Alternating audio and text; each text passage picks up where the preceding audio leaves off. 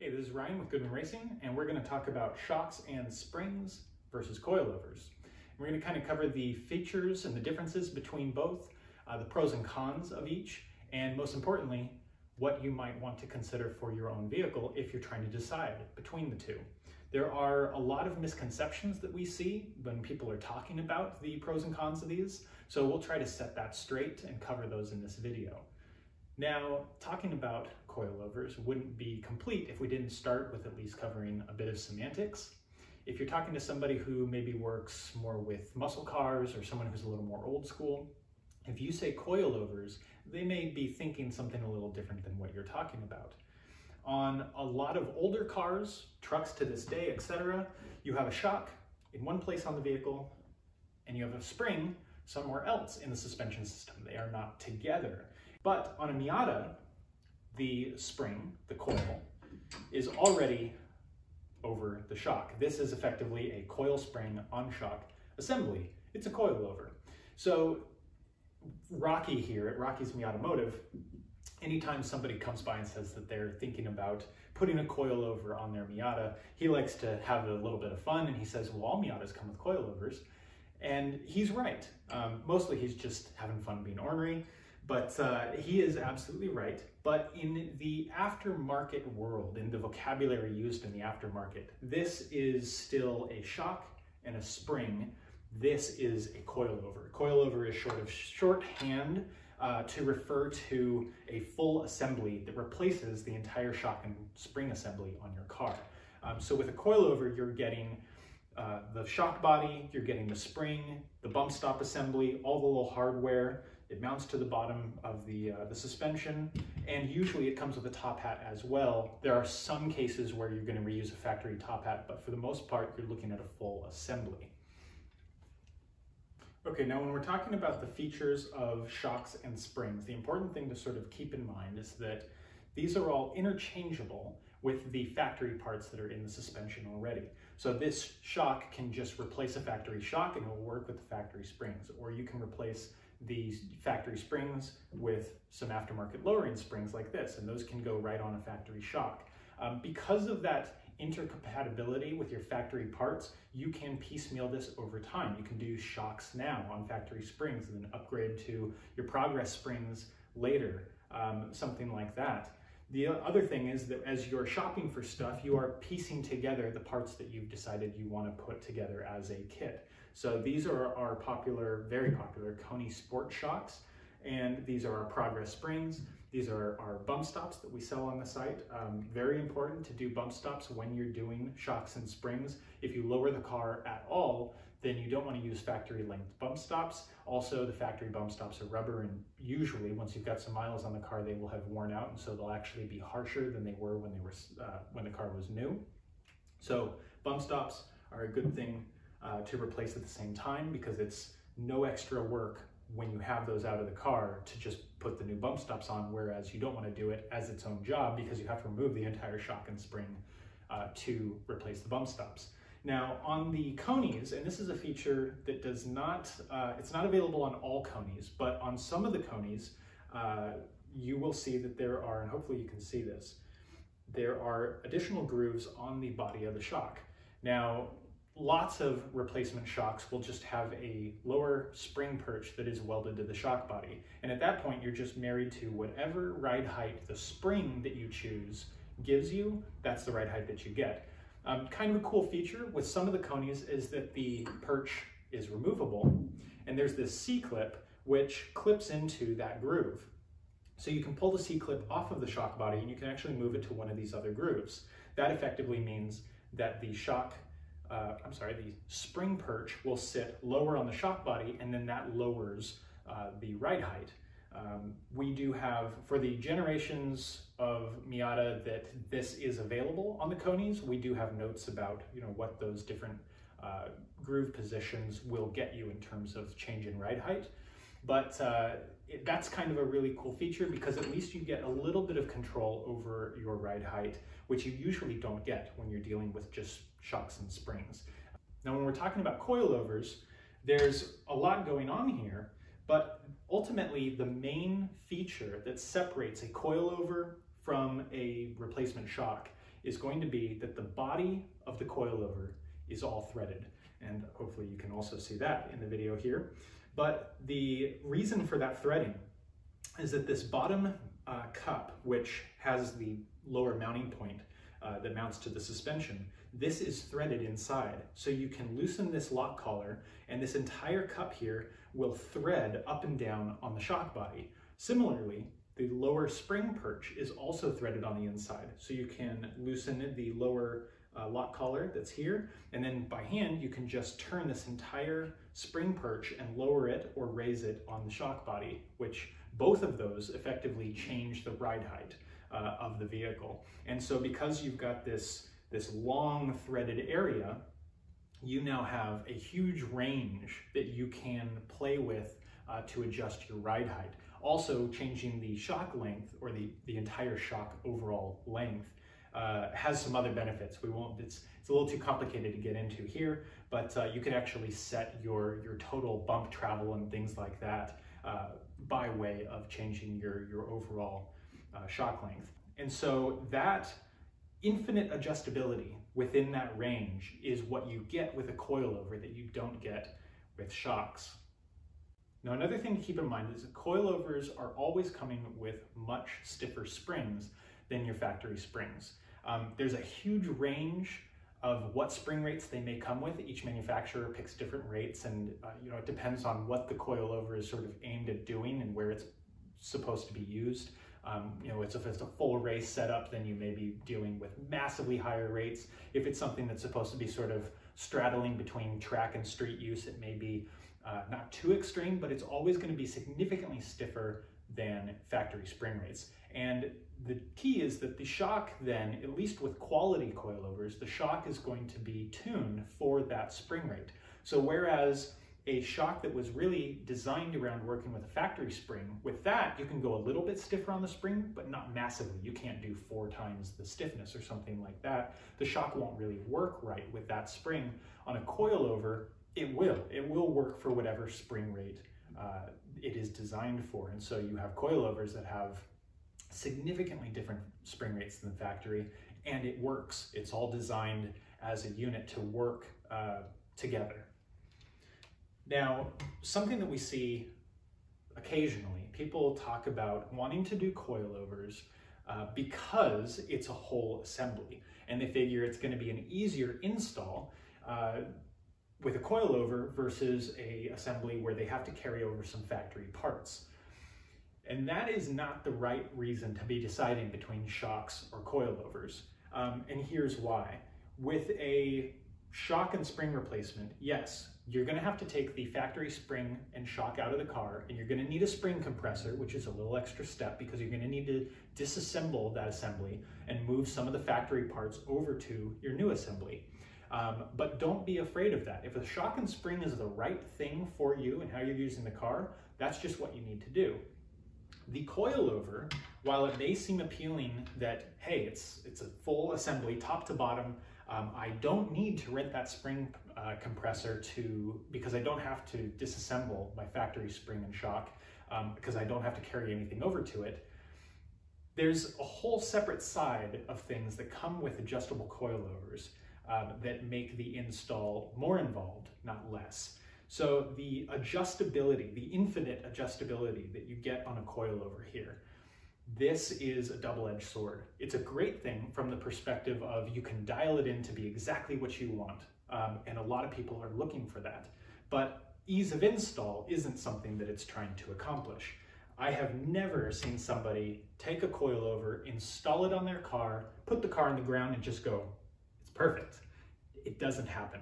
We've got 3 NCs out there, and every one of them, if you put the same coilover on and you set it on the ground, it's going to sit at a slightly different height. And that's for a lot of different reasons, different weights between different cars with different configurations, the bushings, different ages on the bushings, they bind a little bit more, a little less. Every car is going to sit a little differently. You're going to have to take that coilover, install it on the car, put it on the ground, step back, take your measurements of your ride height, and go, okay, I want to change this by a ½ inch here and a ¼ inch there. You're going to put it back in the air. You're going to make some adjustments. You're going to put it back on the ground.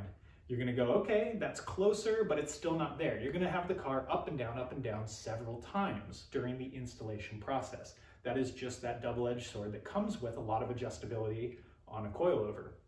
If you're one of those guys who says, you know what, that's more than I want to deal with, you just want something that you install on the car and put it on the ground and forget about it and just go enjoy the car, shock and spring might be the right choice for you. On that same note, the adjustable shocks I like to cover. Sometimes I hear people echoing that same sentiment. They want something that's just an install and forget it, and they're sort of scared of the adjustable shock that you get with like a Coney, where you can make it stiffer or softer. I try to emphasize to people that that is not a bad thing. It's not quite the same as the adjustable ride height, where you really have to sit there and spend time with it to get it right for your car.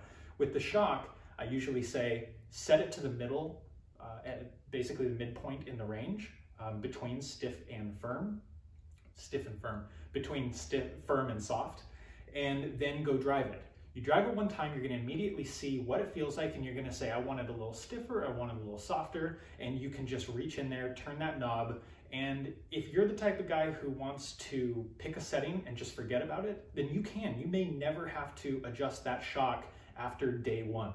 Day one, you do a couple of test drives, you find the shock setting that you like, and then you leave it forever. But the cool thing about having the adjustable shock that you don't get with a shock that's not adjustable in that regard, is that you can dial it into your taste, your preference. Everybody's, got a different version of what's right. It's a lot like exhaust. We always say, one guy's version of too loud is the next guy's version of too quiet. Same with shocks.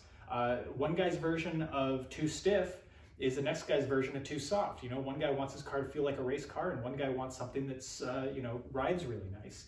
So having that adjustability lets you dial it in for what you want the car to feel like. So don't be afraid of that adjustment. It's certainly not the Pandora's box that can be the adjustable threaded body on a coilover. Now, while we're talking about reasons that one or the other might be the right way to go for you, there's another element to definitely mention, and that is that the coilovers, as I said, always come good bit stiffer on spring rates than your factory setup, or than most of your lowering springs are going to be offered in. Now, a coilover is designed for improving the handling of the car and making it corner flatter and nosedive less under braking and all of that. Things that when you're doing performance driving, those are things that you want. So the stiffer spring rates are an important piece to that puzzle. But it's important to keep in mind that it's very difficult to make a stiff spring ride well. Now, that's not to say that it can't be done. The Öhlins that I've got right here, this is what we consider the gold standard for ride quality with a performance shock. Öhlins does a phenomenal job. This is a dual flow valve that actually soaks up harsh hits better than most of the competition. This rides really nicely, and it's surprising that it can ride as well as it does for the spring rates that it comes with. But you kind of get into a trap when you start looking at budget coilovers. And so that brings up a point that I think is really important to cover. And perhaps the largest misconception that we hear all the time goes something like this. We'll be talking with somebody and they'll say, hey, I'm shopping for coilovers, don't know which ones I should be picking, can you help? And so we'll always ask, what are you doing with your car? What's your priority? And we do that because how you're using your car dictates what the right tool is for the job. And they'll reply with something like this very often. Well, it's my street car and I have fun in the twisties now and again, but it's my street car. I'm not racing, I'm not going to the track. So I figured a budget coilover is going to do everything that I need. I don't need something super fancy. And while that makes sense on the surface, that's actually completely backwards. And here's why. When you look at a coilover assembly, that's a lot of pieces. And I'm just talking about individual components, not even mentioning the R&D, all the R&D that goes into making a good coilover that all works cohesively. Now, if we're talking about a budget coilover, something in the $1,000 or $1,200 range, this is a lot to try to make for a retail of $250. A $1,000 coilover is 4 coilovers. So you have to do this entire thing for a retail price of $250. Bottom line is, you can't do that and achieve everything that something like the Öhlins here achieves. Now, that's not to say that all budget coilovers are bad, but budget coilovers must make compromises somewhere. And usually where we see the greatest compromises being made is in the shock. The quality of the shock, the tuning of the shock, and the shock is the key to ride quality. And so the higher end stuff, while it also performs well on the racetrack better, the big difference is that it's going to ride a lot better. It's going to be able to handle bumps better. Now, I can go to the racetrack on a budget coilover and I can have fun all day long. At the racetrack, I'm not worried about ride quality. I don't care. If fun is the #1 priority, then I can have a blast on a budget coilover. It's a little, it's stiffer, it gets the car lower, and so a lot of those things that you need for just kind of the car not feeling out of place at a racetrack, a budget coilover will be able to deliver that. Have a ball at a racetrack on a budget coilover. Now, if we're talking about racing, some sort of competition, something where lap times matter, then obviously a higher end coilover is going to, again, be what's important, because that better shock and the better shock tuning is going to all be able to keep the tire on the ground and connected with the ground better than a lower end shock. But for fun factor, you can have a ton of fun with a budget coilover at a racetrack. But when you take that same budget coilover and you drive onto a regular road, now ride quality is a big, priority. Now on the regular street, as I'm going over potholes and railroad tracks and hitting bumps, that is going to be disappointing. And that's where the disappointment of a budget coilover comes in, or shows itself the most. So that is why, particularly for a fun street car, we recommend the Öhlins almost every time. The Öhlins are the gold standard for ride quality. These ride really well for having the stiffer spring rates. Now, even the Öhlins, it should be noted, is not going to ride like a Cadillac. They do have stiffer spring rates, but I like to draw the analogy that it's kind of like a Porsche. It's firmer, but it's not harsh, and that's the key. The more budget-oriented stuff is going to be harsh. Now, we do have some great budget coilover options, and that's not to say that those may not be the right thing for you. It's just important to understand that there are compromises that are made as you look at different tiers and different price points. So for a street car, where ride quality is one of the top concerns, and you also want good handling and all of that, you actually really want to be considering either on the lower end for budget, you either want to do the shock and perhaps a mild lowering spring. That will ride beautifully, and there are a lot of combinations of the different perch heights or the different springs that you might pick that might get you the ride height that you want. Or you want to skip over the budget coilover block and really be considering something in the upper end, because that's going to deliver the ride quality that you're looking for in a street car. Now, between different generations of Miata, there are various features of different coilovers and what certain parts can give you and which lowering springs are available for that year and all of those things. And this video isn't about trying to cover all those different details across the generations. This video is already long enough as it is. But that's why we have a contact us page on our website. We've got our phone and our email there. Give us a ring, shoot us an email. We'll be more than happy to go over your specific car with you, how you're using it, and help you find the right tool for the job so that you can have the most fun with your car possible. So look forward to talking to you soon, and have a great day.